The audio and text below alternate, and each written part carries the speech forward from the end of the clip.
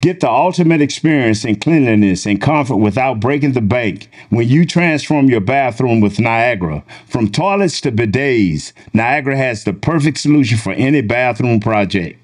Niagara's award-winning products not only outperform the competitors, they also outdesign them. Thanks to innovations like stealth technology, Niagara's environmentally friendly products can use only half as much water as their competitors, conserving water and saving you money. And there's more great news for homeowners. You can now shop for Niagara products on Amazon or HomeDepot.com. Thank you, Niagara.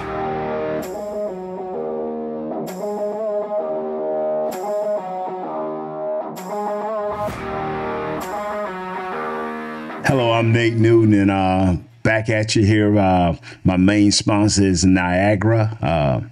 They're the toilet people. Don't laugh, T. It's the toilet people. Niagara, they do it big for us, man. My partner Isaiah, right now, he's out of pocket, but he will be joining us soon here in a couple of weeks. But right now, I'm Nate Newton, and I'm bringing this podcast to you, and it's called "Let Me Tell You Something." I have a special guest here. He is my brother, Tony Newton, and his name is Christopher Antonio Newton, but I call him Tony. He's my best bruh. He's my best friend. We rap about everything, life. We talk about our experiences all the time, our families. I love him to death. He's in town for the game this week when we jump on them Jets, the Rogerless Jets, but we'll get to that Cowboy stuff later. I want to talk to my brother Tony about his recent experience. He's been on with us before, so I'm kind of talking as though y'all should know him, but y'all may not know him, but he's been on with us before. His name is Tony Newton, and he's give me your title, Tony. I want to make sure it's right and proper with the job that you do, Tony. Okay, since you threw the government name out there, Chris Newton, aka Tony Newton, to the family. And I currently work with the Orlando Magic. I'm the director of security for the Orlando Magic. And that is my brother. I mean, doing this thing. He started out with the Orlando Police Department. He worked there for how many years, Tony? Oh, wow. 25 years, Orlando Police 25 years. He's always tried to get into the private sector. I don't know if you call the Orlando Magic a private sector, but the reason I brought him back on is he just did the FIBA World Cup games. He was a part of that security team. And what I'm going to do is turn this over to Tony and let him tell you about what he has done for the last month and a half or so.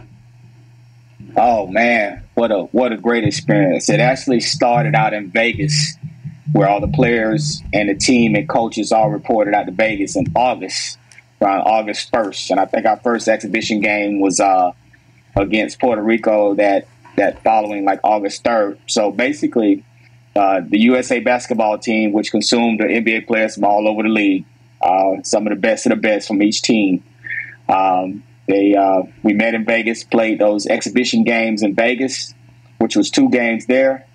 From Vegas, we traveled to Malaga and played a few exhibition games there. From Malaga, we traveled to Abu Dhabi and played exhibition games there. And from Abu Dhabi, we went to Manila, to where that's when the Cup started in the pool play.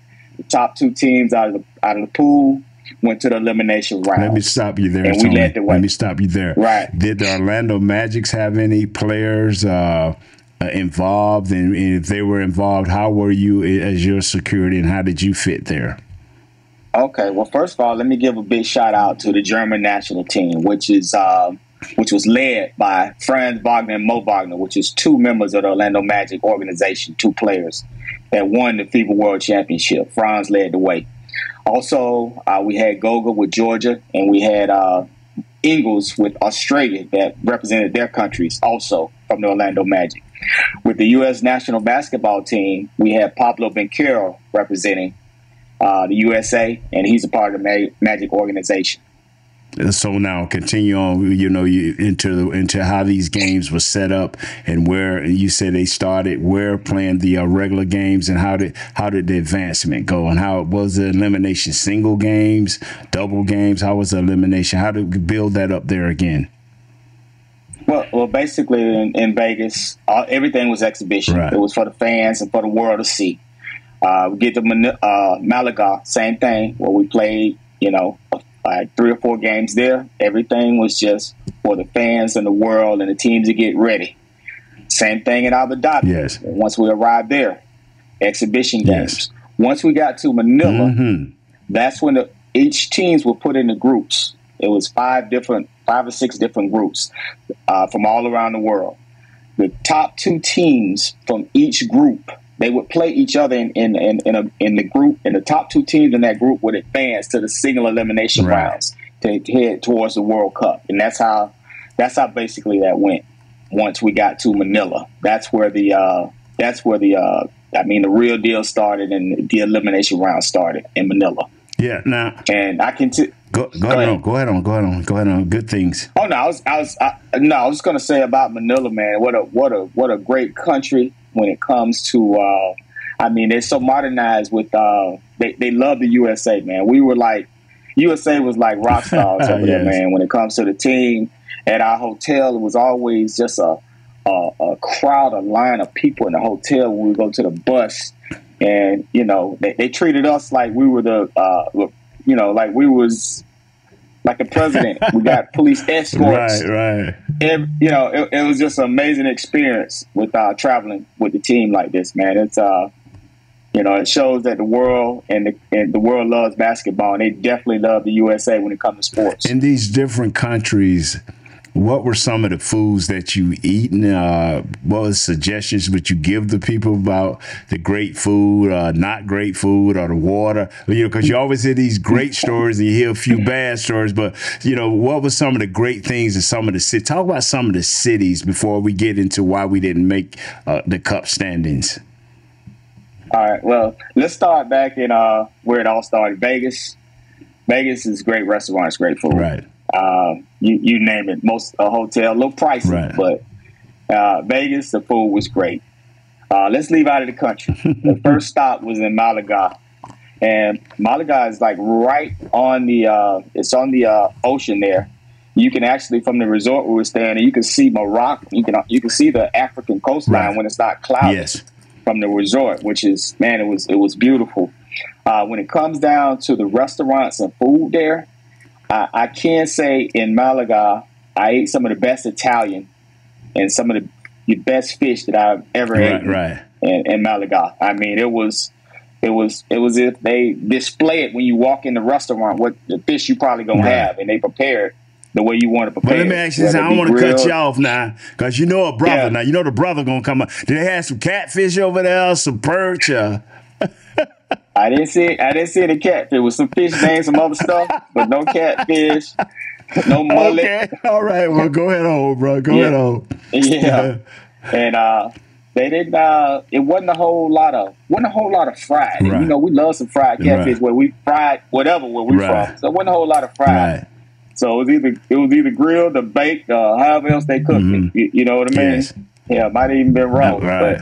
But it was actually, the food was decent in Malaga. Right. Abu Dhabi, when we arrived there, that's a Muslim nation, so it's all I can say there was the food was a little different. You know what I mean? You have to you pick and choose what you eat, and because actually I got a little sick actually in Abu Dhabi, so I had a bad experience there, and it was something to do with the food, so I was down for a couple of days. I'm glad we had some downtime. So, but overall, it's a great country because it's only, Abu Dhabi is probably about 40 miles from Dubai. And that was one of the things that some of the players and staff wanted to do. They wanted to, venture out from our resort and go to the big city of Dubai, which we did. And the buildings in the city, man, it's amazing, man. I don't know how they build those buildings. It's like 100 stories tall. Wow. I mean, it's like they're double the size of some of the buildings in New York City. Man. It's just unreal. It's amazing. Okay, wow. Yeah. It was just amazing now. Yeah, but anyway, now back to, and what happened that we wasn't even able to medal in the cups? We got fourth place. What happened there with us? And you know, you can be as truthful or as specific as you need to be without hurting anybody's feelings. I don't think we're gonna hurt the feelings, anybody's feelings. If you look at the overall picture with the U.S. team, we lost 3 games basically. And we lost by 2 points. We lost in overtime. We lost by 6 points. Right. And just the way the team was developed, the way the team was put together, we didn't have a team with a lot of size. You know what I mean? We had some star power players on the team. You know, we had some shooters. I mean, we had the big men that we did have, like Paulo, for instance, from Orlando. I mean, he was actually playing out of position. They asked him to play center. He's not a center. Right. He's a power forward. So he was playing out of position, but, you know, he's just a team guy, and he did what U.S. coaches wanted him to do, you know. But I would say this, the style of play in Europe is totally different from the style of play in the United States. It's a traditional, because, you know, in the United States, our big man here, they running and they run into the 3-point line, you know. And when you run into the 3-point line, you don't have everybody down there to rebound. Yes. And in FIBA basketball, they play traditionally where when you make those switches on them and a big man is on one of your guards, they're going to back him down and score. Right. And that happened a few times when you got that German team, that Serbian team, that Spanish team. So how big were they, T? Man, when I tell you they guard 6'5", you know, like I say, for instance, Franz Wagner, for example, with Germany that won it all. He's one of the ones that handled their ball quite a bit, and Franz is 6'9". Right. And if you go back and look, I mean, we put it like this. If we played those same teams over here in the United States with our rules and the way we play in the NBA, we'd have ran I feel we'd have ran every team out of the gym. Right. But in FIBA basketball, where basically you can't make gestures to the bench like we do here in the States, because that got called on us a few times. When a player scored, I feel like in FIBA you can't do that, and they're gonna call a technical foul on us.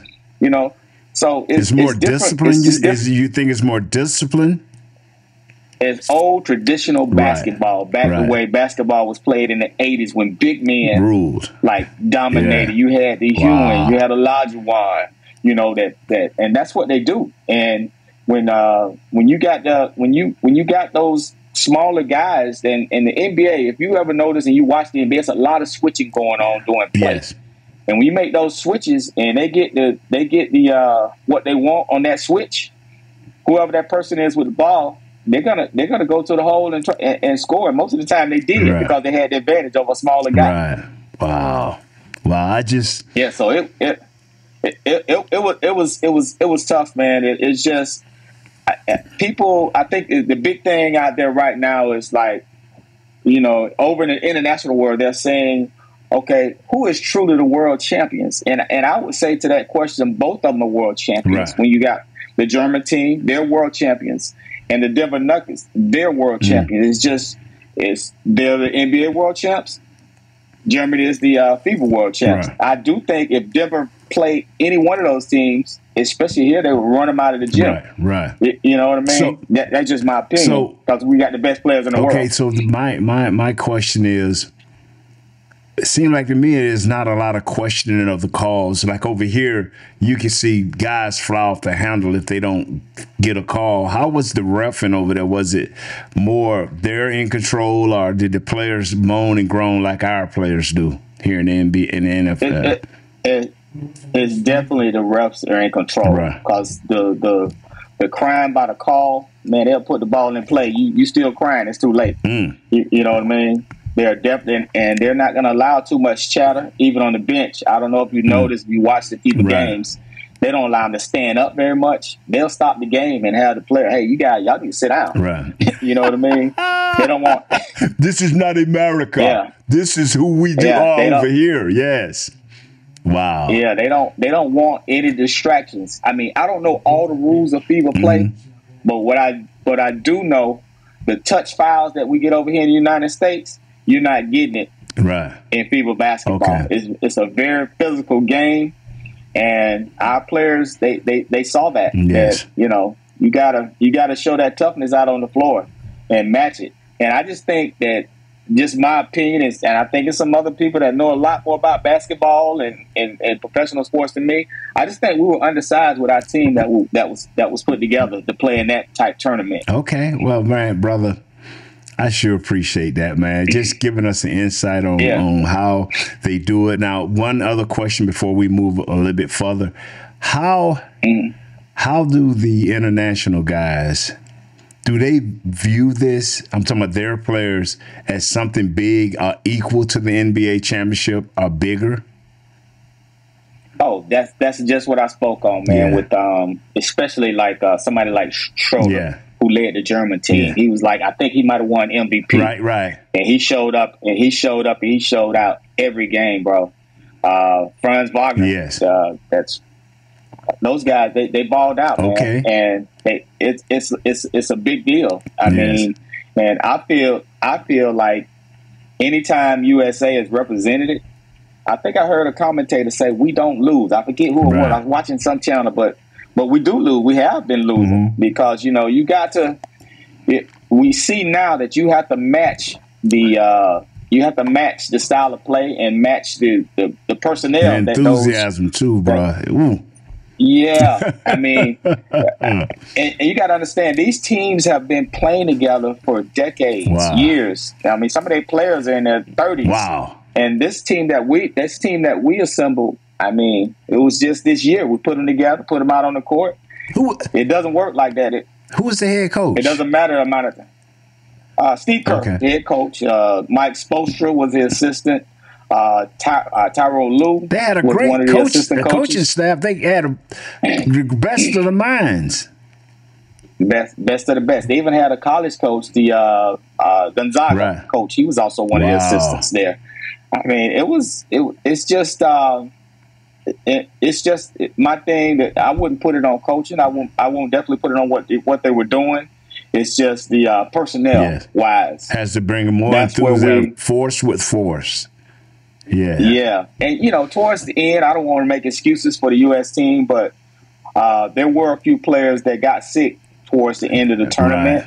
I don't know much about the medical reasoning behind it, but I would say I'm thinking it was something to do with what somebody ate or what they ate, but I know it was some players that got sick because in that final game against Canada, where we could have got the bronze medal, we only dressed out 9 players. Wow. We were missing three of our key guys, which was Jared Jackson Jr., Ingram from New Orleans, and actually Paulo was sick that final game. So we're missing our two centers in that final game. And, you know, Canada, you know, ain't no Joe. Ain't no mercy in that league. So basically they took advantage of that situation. Wow. You know. Well, I thank you for that, Tony. I know you're in town for the game this week, and is there any questions about this Jets team besides Aaron Rodgers not being there, Zach Wilson, the quarterback, Quentin Williams, the great defensive tackle / nose guard? I mean, is there any questions, or do you have an opinion of what you are looking for from the Cowboys this week against the Jets? Well, it just so happened I was on a plane coming from Manila during the game, so I missed the game. But as soon as I landed, I did see the score was 40-0. Yeah, against some Giants. And So that's always good to beat that in-conference rival game. And what I can say is, from what I found out about the game, it sounded like the defense played lights out, man. The defense is like doing their thing. So I'm thinking this week, the offense gonna show some improvement. And if that balances out, and the offense and defense and special teams, everybody do their thing, we might have the same result that we had against the Giants. Because you got to understand, the Jet stock went down when Rodgers went down. Right. You know, all the Dallas fans wanted to see Rodgers roll in town to see what he do, because Rodgers has been a Cowboy killer for years. Yes, he has. So that was one of my reasons for wanting to be here, to see Rodgers come in here and face that Dallas defense. But it's unfortunate for their team and unfortunate for the league, man, that this guy went down with an injury, man. I would have loved to see that. You know, and I think the fans around here would have loved to see that. Yeah. But I do think Dallas is going to win big against a young quarterback with what's going on there. I think he's not going to be able to deal with some of the schemes that our Dallas defense is going to throw at him. Man, you see that my brother is knowledgeable, man. He knowledgeable about this thing. It isn't much I'm going to add about this game because it's so close, and we got to put this up so you people can see it, man. I just want to thank Tony for coming in, being a part of this right here, you know, and I want to thank Niagara, our sponsors. Once again, I'm Nate Newton, and with Let Me Tell You Something. It should be a big week for the Cowboys. Do you have a score, Tony, in mind? In this particular game, I don't see the Jets scoring very much. I say the Jets 7, Cowboys 35. Wow, that's a blowout. That's a blowout, especially with this great Jets defense led by Quentin Williams and multiple others. You know, Sauce Gardner at the corner. You know, they got C.J. Mosley at linebacker. They got all pros and Pro Bowlers on all levels of defense. Offensive lineman Bryce Hall is back as a running back. I can't think of the kid we got from Minnesota. He's nice. So they got a run game. It's going to be the play action pass. Can they make something happen through the run game? So it's going to be a good game. I thank my brother for talking about the FIBA World Cups. And once again, Niagara, we flushed another one down. We love you. We thank you. Hey, let me tell you something. Dub Network, baby. We have plenty other shows. Go out there and find it. Dub Network. We love you. Thank you. Bye-bye.